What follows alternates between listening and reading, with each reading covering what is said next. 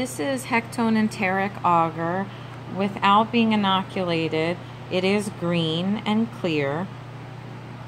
This plate does have 3 of our Enterobacteriaceae organisms on here. There is Shigella soni right here.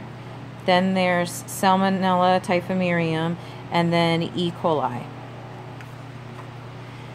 The HE agar has bile salts in it, which inhibits gram-positive organisms, and it also has 3 carbohydrates, including lactose, sucrose, and salicin, and they differentiate the enteric pathogens by the color of the colonies and the media around it. So if you looked at these, E. coli is a rapid lactose fermenter, and that's why it has that salmon or orange or yellow color, whereas Salmonella typhimurium doesn't really have much that's shown up here. There are a few colonies right here where my finger is.